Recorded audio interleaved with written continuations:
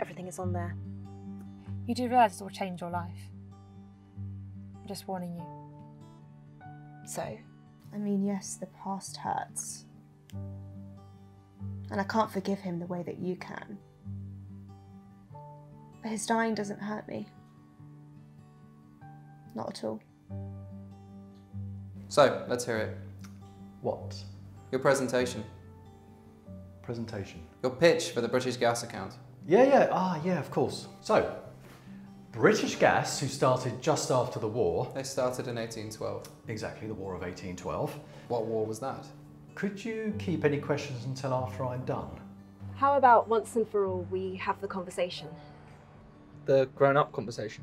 What we want for the future. You go first. Let's both go at the same time. Okay. 3, 2. 1. I Let's want go kids. to Antarctica. Okay, so you want kids? How many? Antarctica? I think my relationship's over. What happened? I texted you last night. No, you didn't. I know I didn't, that's what I mean. I sent you a text last night, but it didn't go to you. I sent it to him by mistake. What did it say? It said, and I quote, "I were wrong when I said the sex were bad." Oh, that's good.